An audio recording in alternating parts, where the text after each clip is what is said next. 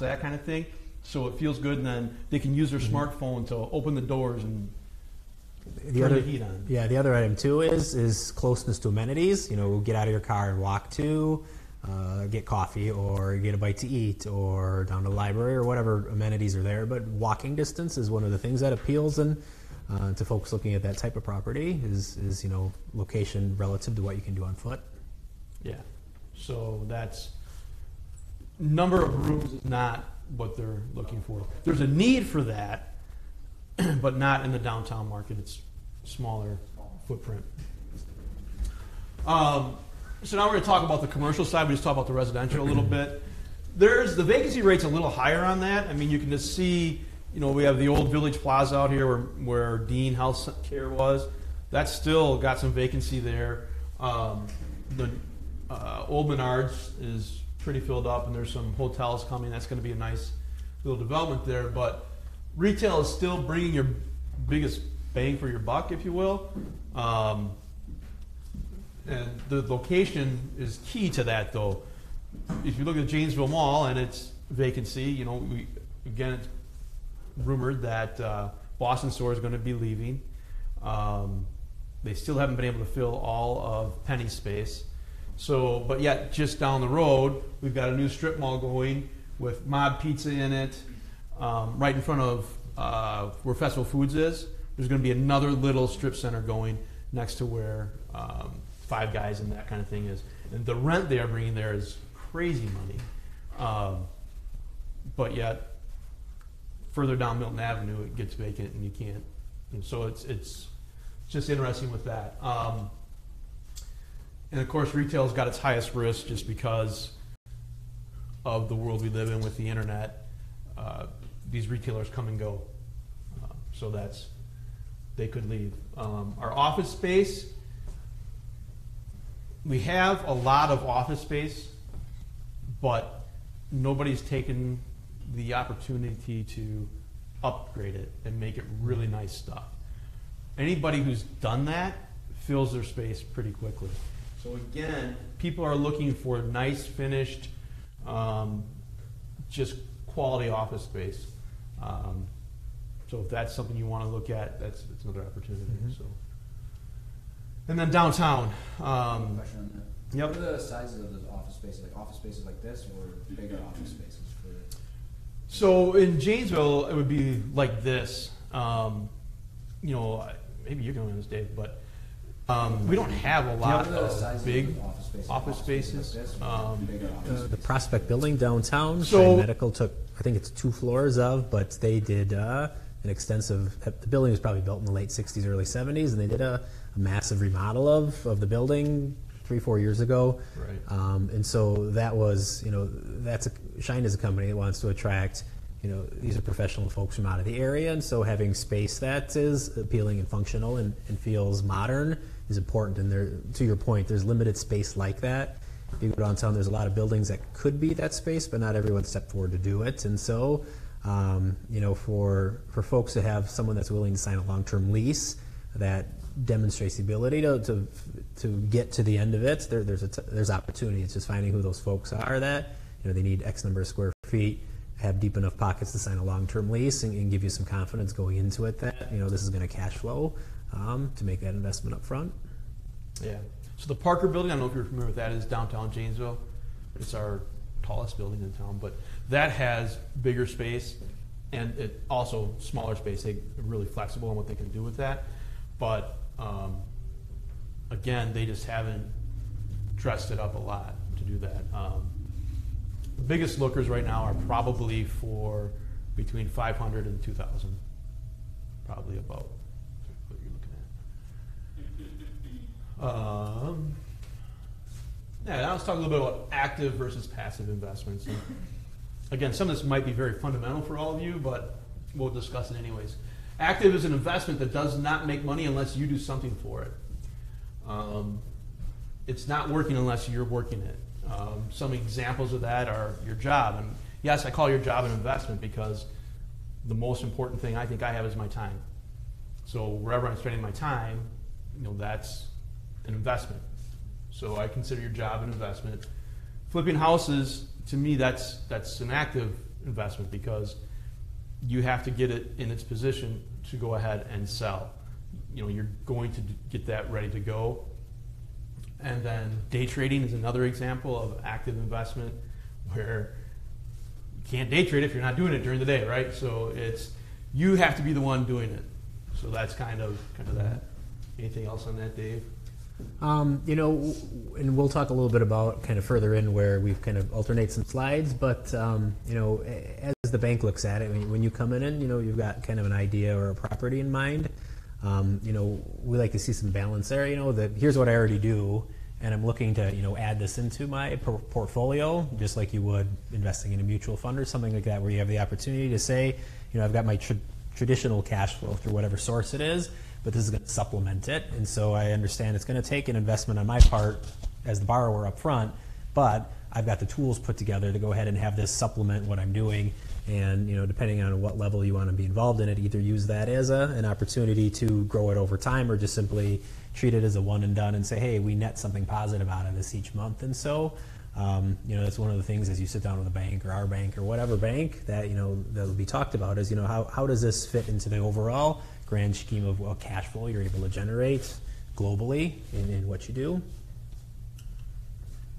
Passive investment, it makes money while you sleep.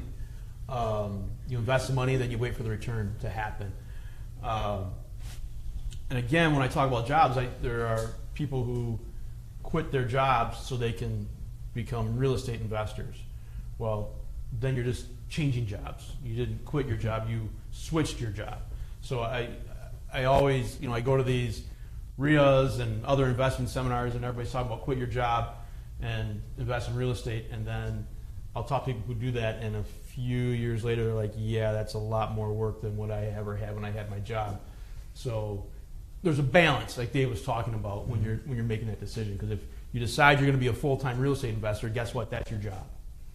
So as we get into this, mutual funds, REITs, our IRAs, 401ks, real estate, and then other opportunities to invest. You can invest in people who are flipping houses.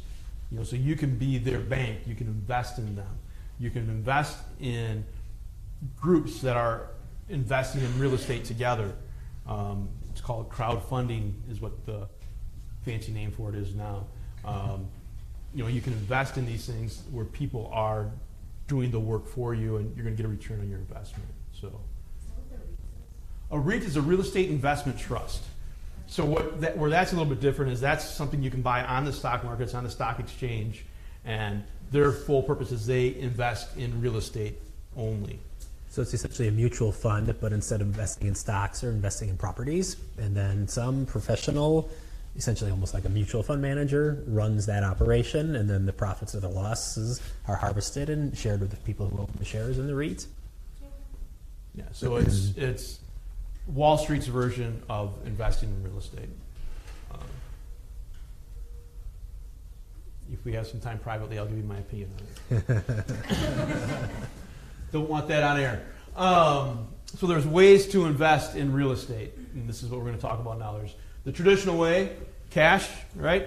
It still is king. You can walk in, as FDR says, pay for it in full. That's really your safest way of investing in real estate. Lender financing, and Dave, I'll let you talk a little bit about this, and I'm talking traditional lender where you walk in, you have 20 to 25% down of what the purchase price is, and they'll give you 75 to 80%. That's where I say the power of real estate is. Dave, you can just touch a little more on yeah, we'll talk about rate of return and some other things here a little bit later, but it's a little bit different than a traditional mortgage market, but again, we'll cover that here shortly.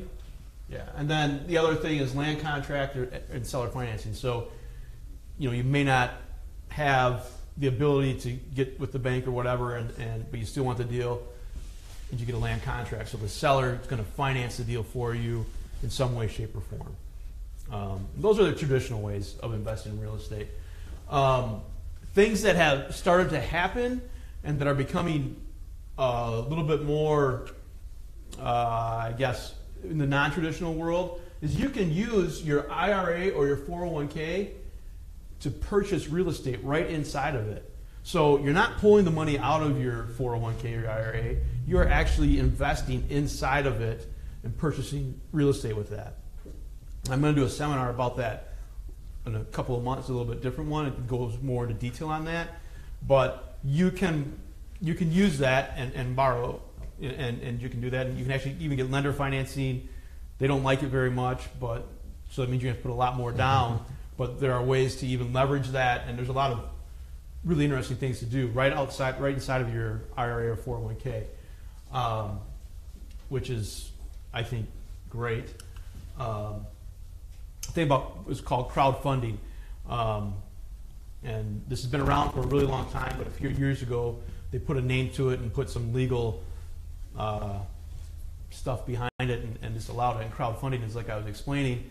Maybe Dave has a bunch of real estate that he is actively going after and may flip or buy and hold. He's looking for investors to come in, and then you get a return on that. And there's all of you chip in a little bit of money, and Dave goes out and finds those deals and puts them together. That's a basic way of talking about crowdfunding. And we have some opportunities here to do things of that nature. But the nice thing about crowdfunding is it's usually a low entry point, not a lot of cash out front. But the project has to make sense to you. It has to. We're going to talk about you have to have a goal of what you want to do with real estate, and so you need to know that it's part of what you want to do if you're going to invest in a crowd. Questions? Okay, now we're going to talk about what I like about real estate and why I think it's a really great investment opportunity. Leverage. And my lender friend gets a little nervous when I start talking about these things because leverage can be really scary, and then the bank doesn't like what happens in the end sometimes. So, but if you take $25,000 and invest it in real estate, and you take $25,000 and invest it in a mutual fund, there's a difference if you use leverage over 30 years. Now, this doesn't mean there's a safe way of doing it and not a safe way. Basically, this is saying every 5 years, you're going to take the equity that you have, you're going to reinvest that equity again. So you're going to stay in the same leveraged position. That makes sense. So the lender's going to be in the same risk position. You're not going to go 100% any of your properties. Okay, you're going to stay in what I would call a healthy leverage position. But you're going to take the equity and you're going to go do it again. And what we're assuming, though, with this number is a 5% appreciation increase in real estate per year and a 5% return in the mutual fund. Go ahead, Dave. Give your opinion on that. So what I would tell you is this. We work with folks who invest in this philosophy as well. And what I would tell you is this. To stay at that levered position, there's a couple things that the bank's going to want to do. A bank can be skeptical of created appreciation. If it's simply I bought it, held it for 24 months, and it went magically from $200,000 to $300,000. Why did that happen? Well, we remodeled it, we made improvements to it, and as a result, the market rent for that property has gone up. Okay, that is reasonable versus I'm smarter than the guy who was selling it, and so by my doing this, I was able to go ahead and just recognize value that person didn't do. That certainly can happen, and it does happen from time to time. But getting a property appraised is in many cases will reveal what is the basis of that. And so created equity either through we've amortized the debt and paid it down, or we've made investments in the property that have made it more desirable to the market and therefore pull higher rents. That type of appreciation certainly we would recognize.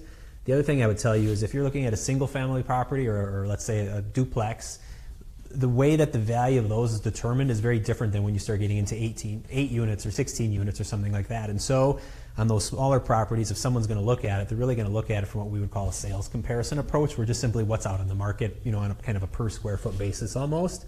When you get into these larger properties, an appraiser is going to say, that's all well and good, and we want to see they have a quality piece of real estate, but the income approach is something they're going to use to really weigh the value of it. And what they're going to say basically is, is the present value of your cash investment is going to generate future cash flows of X. And so, doing what leases do you have signed, how much are they drawing, and how are the utilities handled and things like that, that's going to play a much greater role in what is the value of that property. So like I said, 8 units seems to be kind of the place where an appraiser is really going to start focusing on the income stream that it generates, just simply or beyond simply what the value of the sticks and bricks are. And so as you look at properties, or if you're looking at properties, just know as you kind of go through, and we have an example later, what is this really worth and how am I building equity? The definition of what that is changes as the properties change as well. Yeah, and I think, so a few things that he hit on there. Anything single family to a 4-unit is definitely going to fall into that, what's the value, and they don't look as much at the income on it. Commercial, so that could be a single tenant, or really 6 to 8 plus. It's the 4, 5, and 6 that they get a little transitional stage. Right, but the commercial property, again, remember a commercial property can be a single tenant, so that would still be the situation. But if you're going to play the leverage game, don't play it based on appreciation. Play it based on how your property is cash flowing. Use your cash flow on it. Don't play the appreciation game with it. Truly use cash flow. That's what is going to make your lender happy, and that's what's going to make this work for you, because you have rent coming in, they're paying for it, that kind of thing.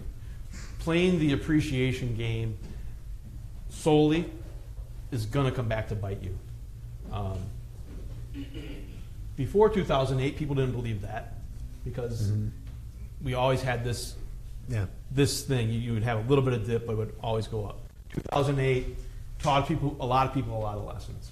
So that's just what you want to. That's again, buy on cash flow. Don't buy on appreciation. I just like that slide. My friends who work at Baird and other investment firms hate this slide, but that's why I like to have it.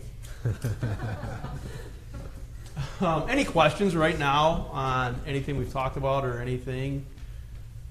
Anybody want to take a break? Are we okay? We good?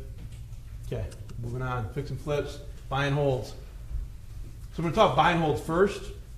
I like buy and holds. That's where you build your wealth. It's when Carnegie and FDR were talking about investing in real estate, they were talking buy and holds. It's a long-term investment, though. It's not like what we'd see on TV, where you're going to be rich overnight. It is a long-term investment. So again, we talk about your job. You keep your job, and then when you retire, not only do you have whatever you had from your job, but you have all of a sudden this wealth that if you just keep your eyes closed and let that thing build, all of a sudden you've got a lot of money that you didn't realize you had.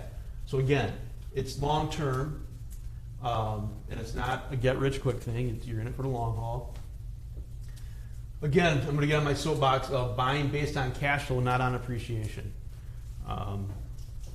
If you, as a real estate investor, say, okay, I'm only going to purchase based on cash flow, it will be very difficult for you to lose. If you, again, buy healthy and stay healthy, but if you buy based on cash flow, it would be very difficult to lose. Have a plan and stick with your plan. And what I mean by that is, if you have a plan of reinvesting every 5 years, reinvest every 5 years. Don't go off of this is what my goal is. Now, that doesn't mean that your plans start out as I'm only going to own single-family homes, and then when a good deal on a duplex comes up, you don't buy it, or a commercial. But have a strategy of, if I'm going to buy this investment, this is the rate of return I want to get on it, this is the cash flow I want to get on it, and then you can go buy that property, and you can, do an educated. Wow, I'm having a hard time talking right now. Educated way of looking at it. Yeah, approaching. And like I said, we'll have an example here. It talks a little bit about, if I'm looking at a property or I'm looking at multiple properties, how do I weigh which one is better? Because you're never going to have the opportunity where I have 2 properties that they're the exact same price and all the other variables are the same. I just have to pick which one is more comfortable for me. It's going to be one costs this and one costs this, and this is how the leases work in them, and the rental history, and they're going to be oranges comparisons that you're going to have to somehow go through and say which one of these is a better investment overall. Like I said, we touched that a bit later, but to Ron's point, it is, what kind of cash flow can I generate? What inputs does it require on my part from the get-go, and balancing those things to see, is this a good fit? Is this a good use of my resources? And if you have a strategy in place, you can buy quickly because you know exactly how you're going to vet a property. This is going to sound like a commercial right now, and kind of is, but it's the truth too. Find a realtor and a lender who are part of your plan, because if you have a realtor and lender who are on your team, who are out there figuring it out for you, they're going to find the deals, because while you're out there talking with people, you're not going to have the amount of contact that they are with people who are in this business. And your lender is going to have people coming and talking to him about properties they want to get rid of and that they're done with. The realtors are out there looking for deals. Not all realtors and lenders are the same. So make sure, I would go through a few and make sure that they are following what your plan is and fit into your plan. Mm-hmm. So the fix and flips, again, can be a really good strategy, but just know what you're getting into with them. You got to move quickly, because what can kill you on fix and flips is holding costs. I'm sitting on one right now that sat for too long. And so even in a great market, if you can't find the contractors to go do the work, or, because they're all busy, and then all of a sudden you sat on it too long, and now what happens? So you got to fix them fast, you got to sell them fast. That's where the upside is on the fix and flips. Again, it's very much market driven. We're coming out of a market where we were in a recession. And so, anything that was bought in 2009, 2010, 11, 12, any of those properties, pretty easy to make money on. So we have all these TV shows and all this stuff on experts who know how to make a lot of money flipping houses. Well, they never did it prior to 2009 or 2008 when prices were high. We're getting back to that point where our prices are above and beyond what they were at that time. And so if you're going to fix and flip, it's still possible and you can still make money on it, but you better know what you're doing. Mm-hmm. And with that, and I don't speak specifically for my bank, but for our industry, if you're strictly in the business of wanting to flip houses, to Ron's point of having cemented relationships in advance, because just from a bank standpoint, it's hard for that to be a profit center for a bank, quite honestly, because it's a very, very short-term loan. The other part with it is there's a lot of risk in that, and so building your resume, why are you qualified to do this, and being able to say I can qualify to do this because, and then having that part worked out. And then the other item is, and we'll talk about leverage and things like that also, is what other assets are out there to back this up, because generally a house that you just bought and then tear apart is less valuable than when you bought it in most cases. Now when you finish it, that's another point, but you're asking a bank to enter into a transaction where I'm going to go in and I'm going to tear this thing apart, and the thing that I bought is going to go from a value of here to here in a short period of time, and ideally it comes back here. But to the 2008, 2009 story, that happens most of the time, but it doesn't happen all the time. And so, the reason we can do this is because I have a resume that says I can demonstrate that I know how to do these things. But the other thing is I have other assets that I can fall back. So if we have a hiccup and things sit too long or whatever the case may be, there's a very, very well thought out plan B that'll make things work out in the end. Having a plan with fix and flips is even more important than buy and holds, because you might need multiple exit strategies with a fix and flip, and you can do those. A great exit strategy on a fix and flip is called rent to own, and those are great, especially now. I'm going to give you a stat here. It's my stat of the week, but millennials, right? We've been riding them for a long time about they're not buying houses and they're waiting too long or whatever, and now they are the number one buying group of all real estate. They just became the top group. But the reason they held back, and this is my stat of the week, is from 2000 to 2017, wages have increased 1%. Value of real estate from that time has gone up 32%. So while we're sitting here saying these people are lazy and not wanting to buy homes or anything else, that really doesn't tell the story. The story is they can't afford to come buy houses. They can't, they have paid, the other stat is they've paid $110,000 in rent over in the 8 years. You take the generation before them, and it's 20,000 less than that, or that time frame.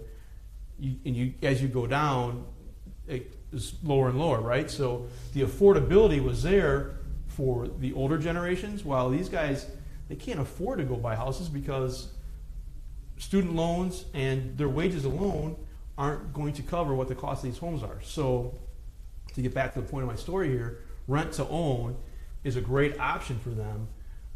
You get a little bit of down payment from them, and then they rent it from you, and then you have a determined price that they can buy it out at over a period of time. Usually it's 3 years. So just another thing on the problem with that is you're not going to get your cash out of that house you put in if you're doing a fix and flip, right? So you're going to have to figure out how to do that, and that's when you talk with your friendly lender and say, here's why you should give me a little more money. We'll hold off on this and we'll go into your stuff. All right. Hold the clip Sure. here. Where am I pointing advances? It'll just push Very and good. go. It's amazing. I don't know where it's at. Okay. So when Ron and I first spoke, his idea was, have something that's kind of, banking 101. If someone comes in and talks to you about, hey, I would like to buy an investment property, what are some of the things that you or someone in your role would ask? And give some people that might be in the audience the opportunity to kind of, do their homework and think about what those answers to those questions might be. And so this is kind of high level. It's kind of 101. And so if there's like more specific questions, we'll certainly I'll be happy to try to answer them for you. But again, entered into this with kind of an investor 101. And what's my bank going to ask me if I sit down and say, hey, I've got an idea and I'd like to talk about it. Oops. Other way.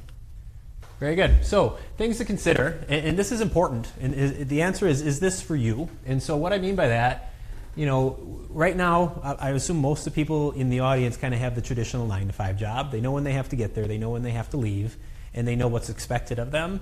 As the owner of investment property, what's expected of you is whatever happens to come up. And so to define as, these are my 10 tasks as an investment property owner is different. And so, are you okay with getting calls for service in the middle of the night? These are things that you got to think about because, again, they're going to happen. Things will break.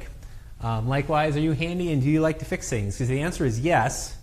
Do you have time? I know I recently spoke with someone who loves fixing things and is good at it, but it came down to this person works like 50 hours a week. So, maybe that's okay. Maybe it's like, I just don't simply have time to do this, even though I can. And so do I have a partner in this endeavor that can kind of handle the stuff that I can't, or do I look at having, and we'll talk about this a little bit more, some professional management where I'm simply providing the capital and I have a professional manager who takes care of those types of things for me? Do I like to deal with people? Again, we're talking about rental properties, but really what you're talking about is people. You're providing a service to people. They need a place to live. And so ultimately you're providing a roof and hopefully a comfortable place for them to be. But do you like to deal with people? Because people don't always pay the rent on time, or they may have unreasonable requests, or they may swear to you they don't have a dog inside even though there's 10 of them inside. Do you like to deal with people is an important thing to consider. And then lastly, can you run a business? Your accountant's going to ask you the same question. I can fix it up, I can make it look nice, but again, can I collect the rent? Can I deal with security deposits? Can I handle the fact that stuff's going to break, and do I have a plan for it? Running a business is a little bit different a question than can I fix up a property and present it to the marketplace?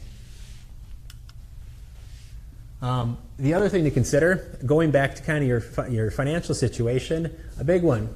Do I have a reasonable level of outside debt? If you are, Ron's comment, boy, I just got out of college, I've got a ton of student loans, I'm just getting my feet under me, I've got a lot of other debt, that may or may not be the proper time to come in and say, hey, bank, can I borrow some money? Well, the reason being, going back to what if 2008 happens again? What if 2009 happens again?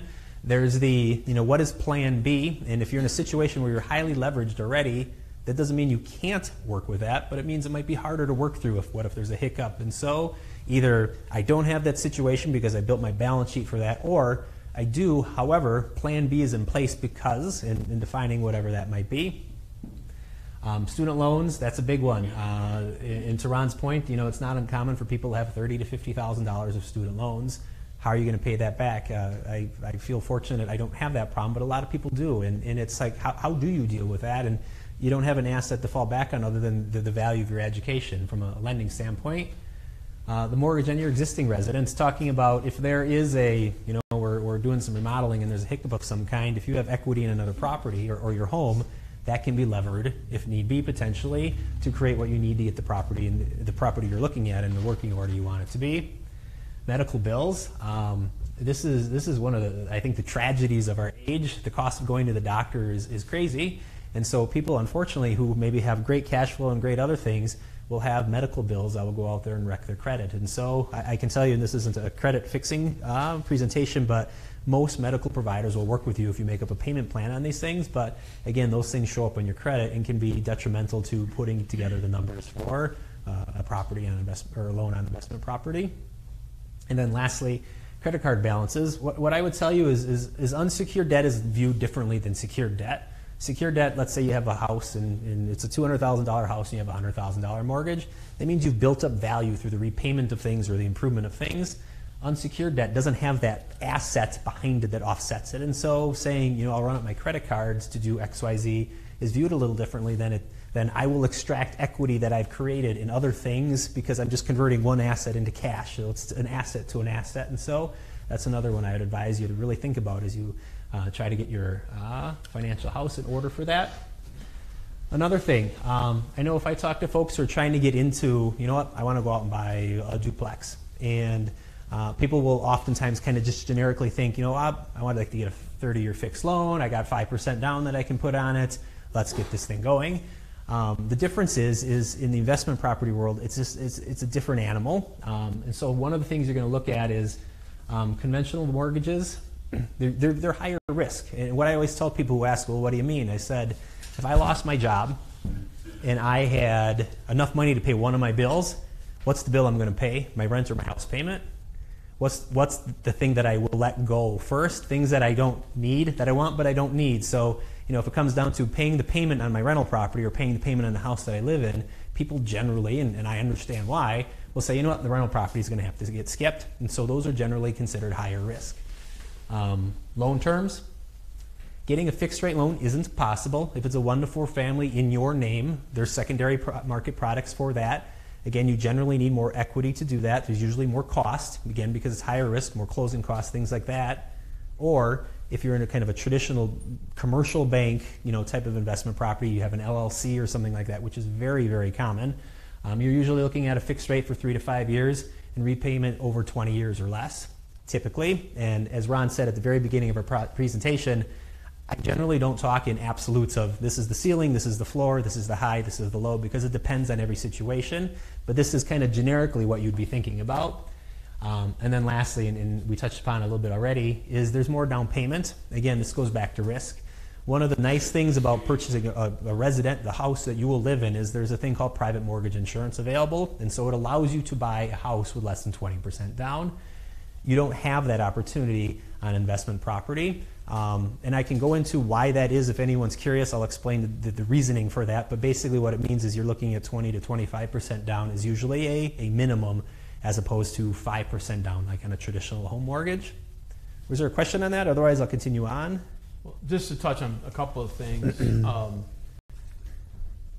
When you decide to become a real estate investor or be in this, you're going to have the dilemma you're going to have to face is, do I want to keep this in my personal name or do I want to put this in a company name? And the advantages to keep it in your personal name is then you can get this 30-year fixed financing on 1 to 4 family units for, what is it, 4? I think it's 8 properties. Okay, 8 properties. I think, don't quote me on that. You're held to that nowadays.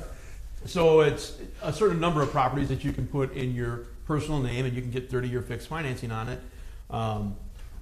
And again, you probably have to put 20% down, but that's a nice note to have. Mm-hmm. Downside of that is someone decides to sue you from that property, they can sue you personally and take everything you have. If you put it in the company name, an LLC, which is the way most people are doing it, then all they can do is come after the LLC. My recommendation as you're doing LLCs is once you get $1 million of assets in the LLC, it's time to open LLC number 2.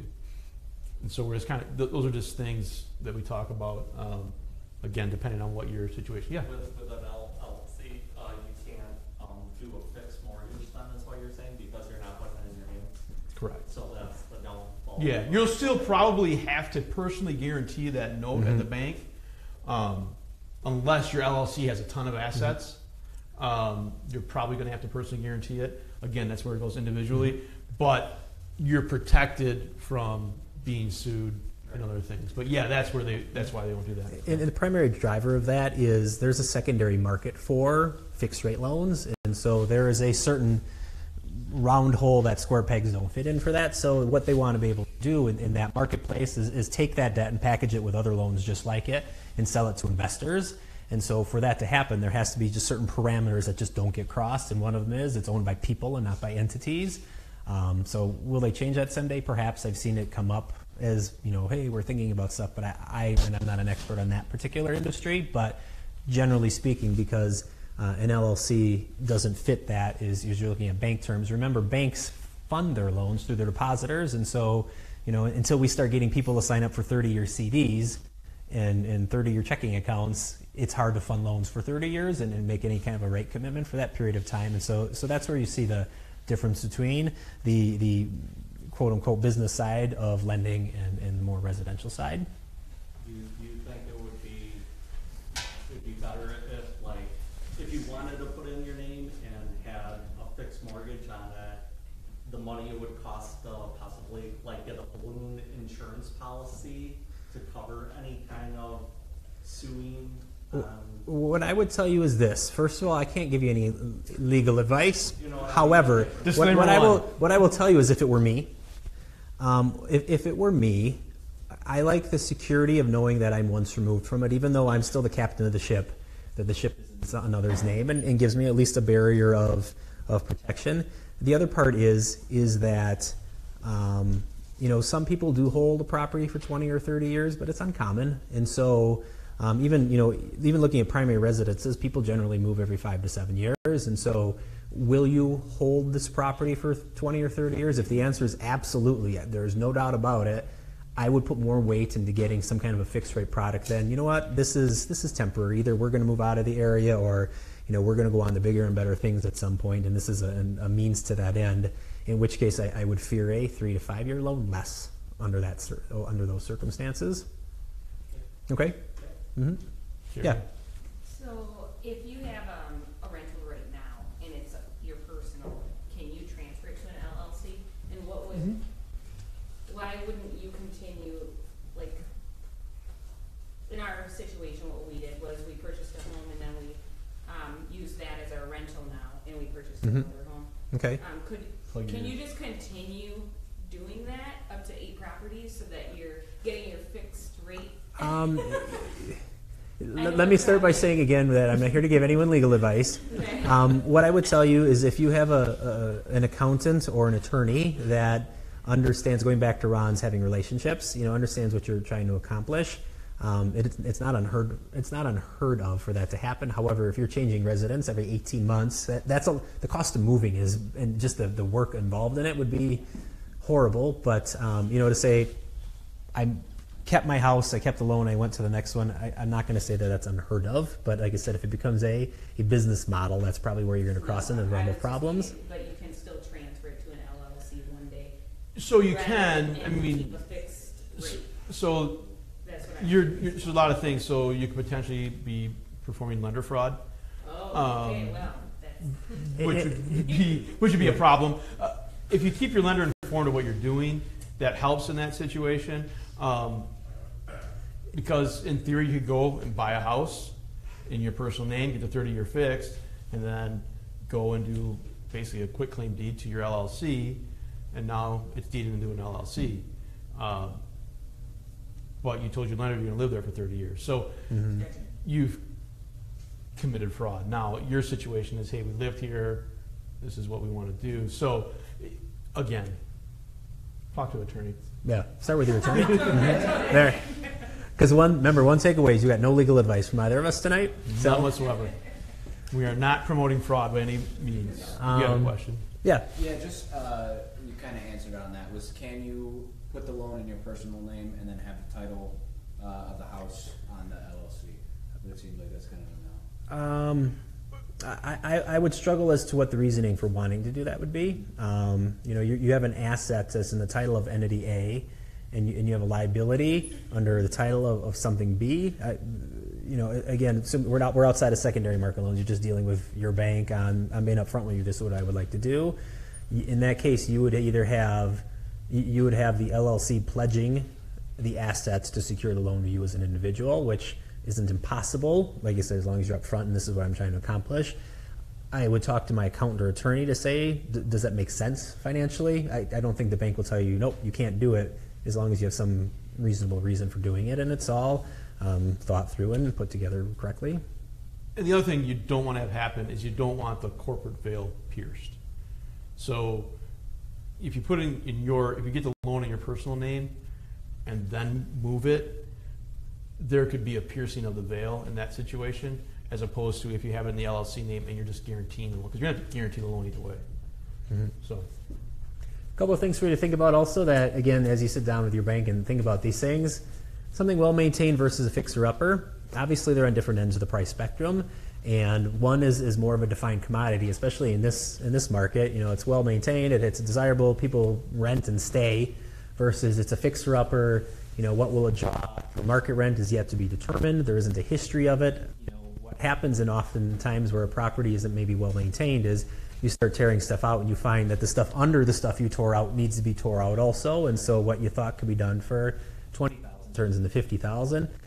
So I would advise you, if you are awesome at these things, you are a carpenter or you build houses as it is, you probably can make that assessment better than if it were me and just simply go in and say, is it a coat of paint or am I going down to the studs and tearing out the wiring? So generally speaking, there's a lot more risk with a fixer-upper, so having a high degree of certainty in what it's going to cost is important, and it's harder to do the more fixing up it takes.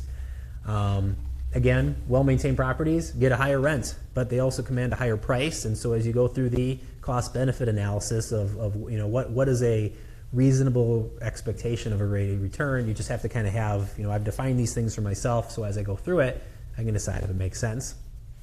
And then, again, I touched about this. How much will it cost to fix up a fixer-upper? That is a huge unknown. If it's strictly, let's be ridiculous, the house built 10 years ago and just needs some TLC, that's different than the house was built 100 years ago, and we hope it has good bones under some stuff, but we don't really know until we start tearing it apart.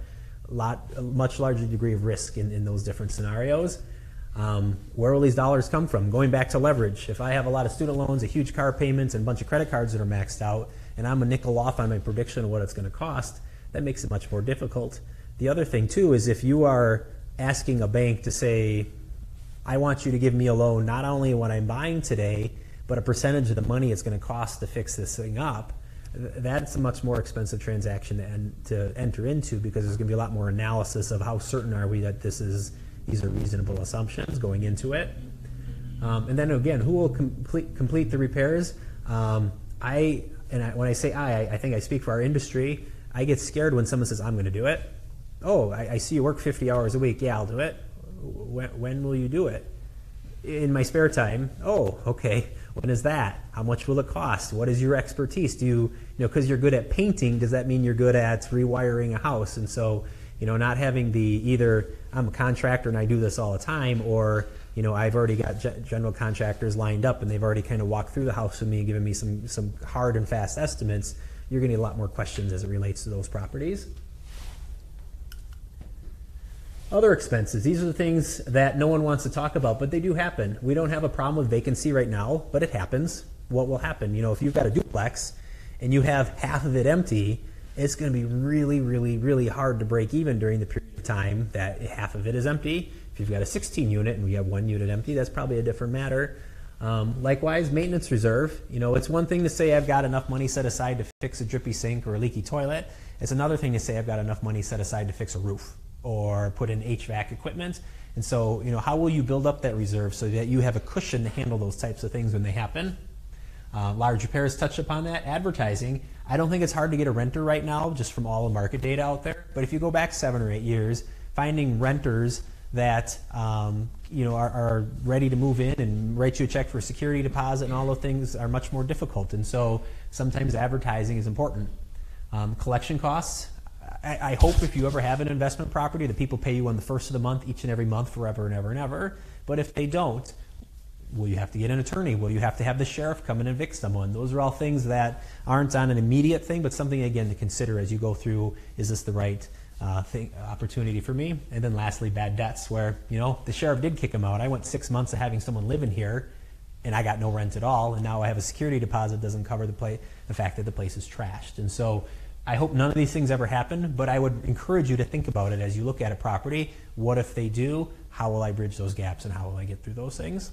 I have a question. Yes. Is it hard to get funding on those city-owned homes that have all those requirements before you can even get a renter in there? So the city of Janesville has a lot of different programs, and I'm sorry I don't have the details on them, but having talked to, they have a department that really handles like neighborhood services for if you have a property, rehabilitation, or facade improvements, and they have a down payment assistance program for people trying to get into homes as owner occupied. And so I think the city and I think communities in Rock County in general do a good job of trying to say, if there's a property that we would like it to take a step up and be more of an asset to the community, that I think there's dollars in many cases out there to help do them.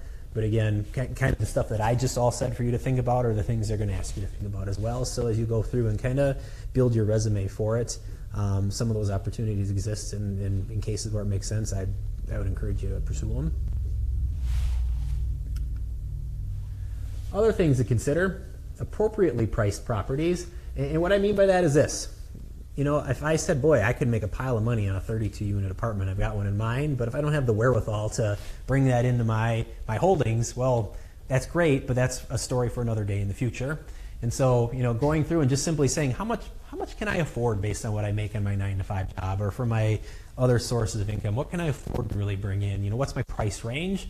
And then kind of going through the process of sitting down with a realtor and saying, hey, if I can bring this many dollars to the table, either through my down payment or what I think I may be able to get from a bank or a credit union, what does that buy me? What in this marketplace can I get? And going through and having some of that preliminary discussion of, what is my affordability range? Because as we look ahead a few slides here, it's going to come down to you doing a little self-analysis to say, can I make enough money to make this something that I want to do?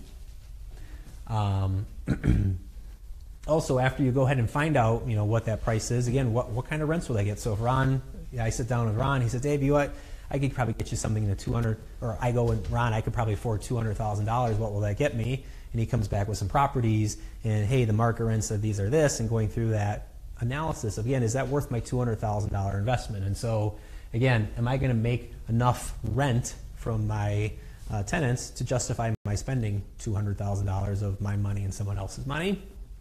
And then the other thing, and this is big for me, and I think it is for many banks, don't be an absentee landlord.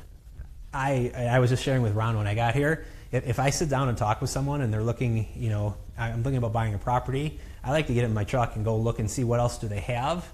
I like to think, I want to be a good neighbor. And so if I have someone that's looking to be in, I'm thinking about buying a house and I have these other ones, are they properties that I would be proud to put financed by First Community Bank or whatever bank it happens to be out in the front yard. So having the, either I'm showing you through my resume or through my actions, or look at my other properties, because I think what you'll find is that, so, my bank would be proud to put the finance by sign in the front yard if that were the case.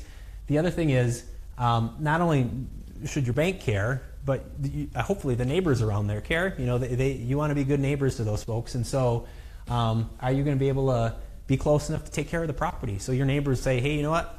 I like the Smiths. They do a nice job of the property next door. And on the flip side, geographically, you want to be close enough to say, are my tenants taking care of my property?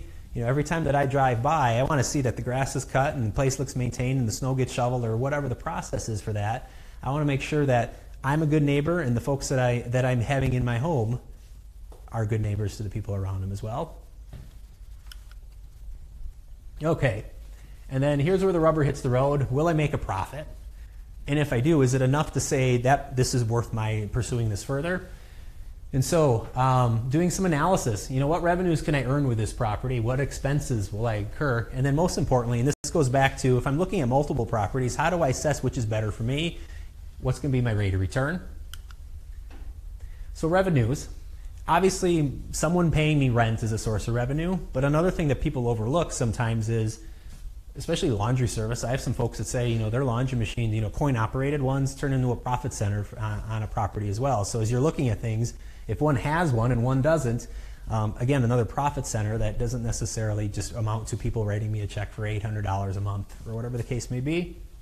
Parking, some places charge for it. I think in this marketplace it's very uncommon to have for that. But on the flip side, is there adequate parking? Nobody wants to carry a bag of groceries 2 blocks with rain. Is there adequate parking for what I'm looking at? Fees for pets. Are you going to allow pets? If you do, what's the charge? What's the market rate for other places that allow pets? If they're good pets, is that a profit center as well, or does it ultimately just turn into expense for me? And then other amenities.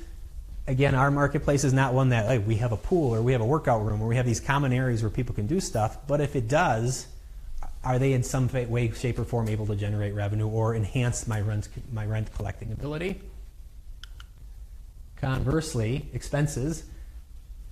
Just simply making the principal and interest payment on the loan obviously is really, really important to your lender, but some of the other things that go into it, real estate taxes is a considerable expense and something that you definitely want to make sure you budgeted for.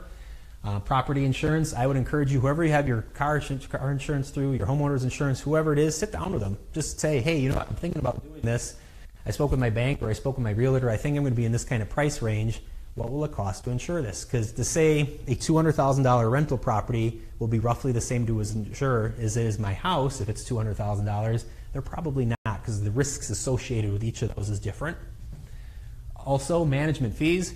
I was sharing with Ron earlier before we kind of got started. Banks love it when you have a management company. I know Property Revival does handle those types of things, and I'm not here to endorse anyone specifically since I don't know where we're being broadcast, but what I'm going to tell you is this, is something I would encourage you to look at, because I can tell you if it were me, I really don't want the call in the middle of the night to say something's broke, and I would feel horrible for someone to have to go through that, but I would be trudging around being like, oh my gosh.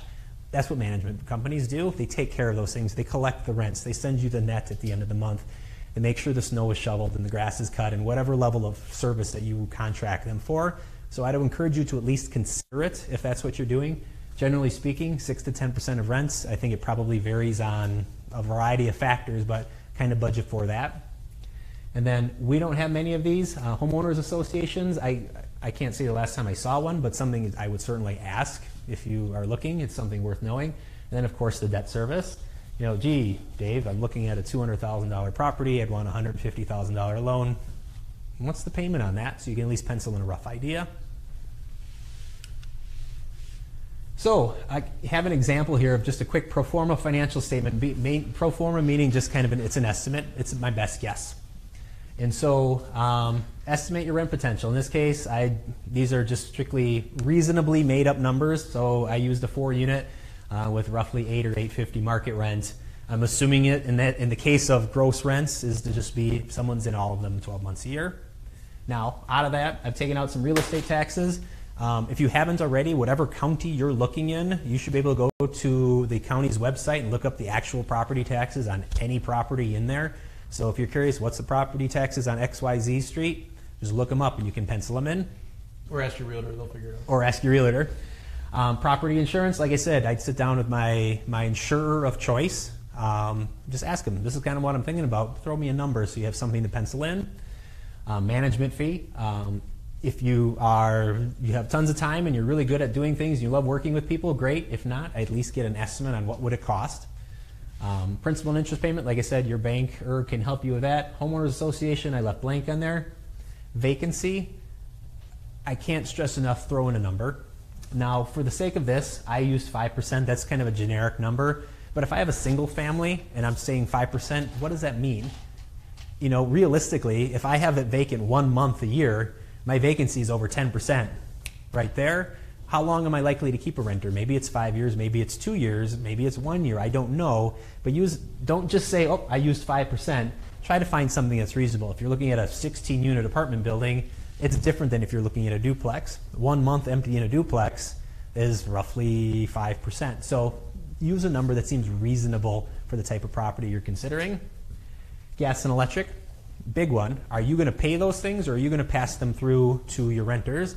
Another thing, and this will depend on the municipality, what happens if they don't pay? Certain municipalities, if they don't pay, it's your responsibility. It gets put on your property tax bill. Other ones, that liability stays with them. So I would encourage you to find out, wherever you're looking, find out whose responsibility is in that case. If it's the rent, if I'm telling you, Ron, you're my renter, you pay your utilities, find out if in that geographic location, who's responsible if they don't. Lawn and snow removal, talking about being a good neighbor. How much will it cost to do that? If you're doing it yourself, can you get up in the middle of the night when you're supposed to be at work and shovel 10 feet of snow? I don't know. If not, again, property manager, how will you handle this for me? Trash removal. Oftentimes, if it's a single family or a duplex, maybe even a 4-unit, you can just wheel the thing out and the city will pick it up and put it on your property taxes. If it gets over that number, generally speaking, you're going to be calling up a dumpster company like Advanced Disposal or John's Disposal and saying, hey, I need a dumpster. When will you pick it up and how much will it cost? Water and sewer, same thing. Oftentimes, water and sewer are generally not pass-throughable to the renters if they don't pay. So oftentimes, I want to say, and tell me if I'm wrong, oftentimes those are paid by the landlord, but not always. And again, who's responsible if they don't get paid? Work through those numbers. The water bill is going to be stuck with you, so you're going to want to get that paid. So we recommend the landlords pay it and then bill it back and go with that. One thing I like about what Dave's saying here is this is the way a lender looks at every deal. Okay? Real estate investors look at them completely differently. But if you have to use a lender, you got to have a good sheet like this showing all your numbers and put it all together. So that's what's really, really important, is to have your numbers put together. You know, and you know, in your performance, if you err to the side of being conservative, so you use 10% vacancy or whatever that number is, and they're going to be really happy with you. And then you know none of these numbers are going to happen. We're going to be perfect, so it'll be fine. Right. But And the other thing I would tell you with that, talking about putting them together and sitting down either with your realtor or your accountant or your insurance agent, is put down your, not only what your number is, but where you got it from. So I asked Ron, is $1,000 accurate? I'm glad you asked. I talked to my State Farm guy. Here's his quote. What about the real estate taxes? I looked up in the county. I printed out the sheet. What about the management company? Oh, I already sat down with them and just said, hey, you know, I've got a couple properties and they've written me a quote. Here it is. So whatever assumptions you've used, if you have the backing up data, if you want to, you say, have your lender say, wow, these guys have done their homework. Those are the things you can do to try to get that put into place. And then lastly, and this is where the bank wants to see that there's something left over. But the other thing, if I were you, this is important to you as it is to me, and probably more so. My profit motive is in the interest rate, right? Yours is in, I want to go out and do better things with my financial life because of it. Is this not number enough to make it worth my time? And we'll talk a little bit about how you quantify that here in a second. Questions on any of that? Okay, so rate of return. This goes back to, is it worth it? Is it worth my time? Is it worth my blood, sweat, and tears to do this? And so what I would tell you is return on assets and return on equity. So return on assets, I'm going to back up a slide here. So we went through all of this and we said, hey, you know, reasonably, we think if things work out like we think they will, we're going to net $7,300 a year. Okay, that's great, but is that good? If I had to invest $1 million to get that, I would say it's not worth your time. In my example, I said we're going to invest up on the top there $250,000, part of it the bank's money and part of it my own. So that $7,300 divided by the total investment of $250,000, that gives me a 2.9% rate of return. Now, that's assuming you paid cash for the whole thing, which on one hand, if you do that and you have a vacancy, oh well, you don't have a lot of other bills because you have paid cash for it. On the flip side, and Ron talked about this earlier, is you're generally going to have a down payment. So on this $250,000 investment, you've really got $62,500 up front. That's 25%.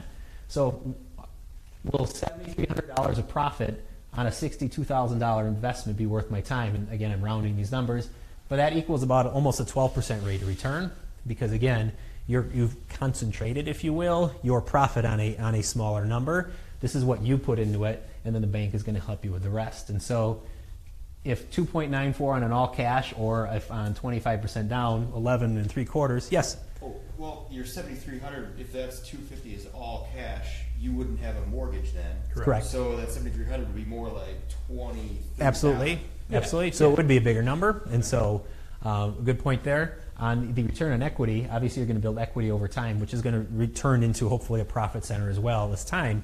But again, is this 11.7% worth my time? And then here's the thing that I would encourage you to do. If you're looking at multiple properties, this is where if one's a 3-unit and costs $300,000 and one's a single family at $80,000, where you can really compare apples to apples. You go through your own pro forma statement, you go through this analysis here, and say, you know, what is my rate of return? And what I would encourage you to really look at, and to your point, is the return on equity. What's my return on equity? So you can lay one apple and one orange next to each other and say, which is a better deal for me?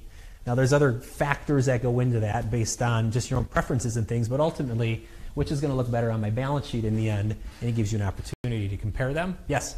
Would it be bad business if you were actually, I wouldn't say breaking even, but coming pretty close, like you're still pulling a profit, but you're more interested in the long term, like, okay, I got people paying off everything, I put in the 25% fixing cost and everything else, so hopefully it stays there, but my place that I bought $100,000 for, in 10 years I'm hoping that it's $250,000, and that's where I'm gonna pull my money out. Right. So You know. again, that goes to the leverage and really what we're talking about, this whole thing. And yes, that's the reason you invest in real estate. If you invest in real estate and say, close your eyes, I have this investment, I mean, treat it like, but it's paid for itself. Now all of a sudden this thing that, in this example, you paid $62,000 for in 30 years, you've gotten more than your $62,000. Who knows what you got back in rent, right? But you've gotten well more than when you cash it in, you're going to get a lot more than $62,000 back. Right. And so that's again goes back to the plan. What's your plan in investing in real estate? Do I want to get the instant return now, or am I looking for the long? And is it a combination of those things? Right. So that's what you. I talked to some people and they said, if you're not pulling a certain percentage profit a month, don't even think about it, you know. And I'm like, well, it's no longer thing the house and the property and right. It just goes right back to what is your plan and what do you want to do with it. And so this is what I would tell you. I would say this. You know, if you bought this in the year 2000 and hoped that things would turn out well with this being close to zero and wanted to sell in 2010, you would have been very, very disappointed because you wanted to sell right as the moment tanked. Right. Now, on the flip side, if you had made 11% for the 8 years leading up to it and then kind of took it in the shorts at the end, maybe it didn't work out the way you thought.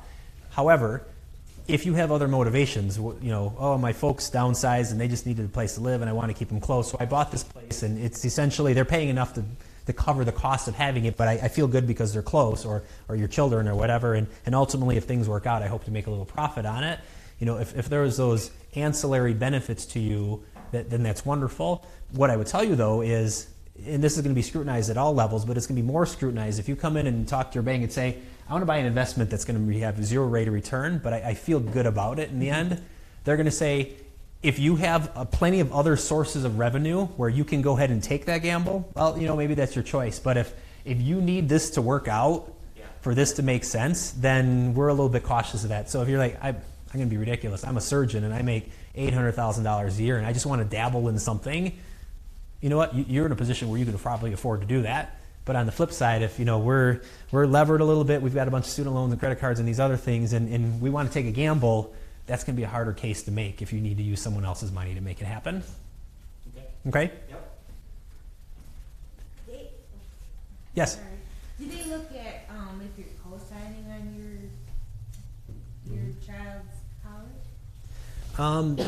The answer is maybe. And so, if this is, it depends on what it is. If you have a Parent Plus loan, that number is being dumped into the analysis. If your child has a Stafford loan, it's probably not being in. If you took out a home equity loan and you put it into your kid's schooling, that's definitely being looked at. And so I would tell you it depends on what it is.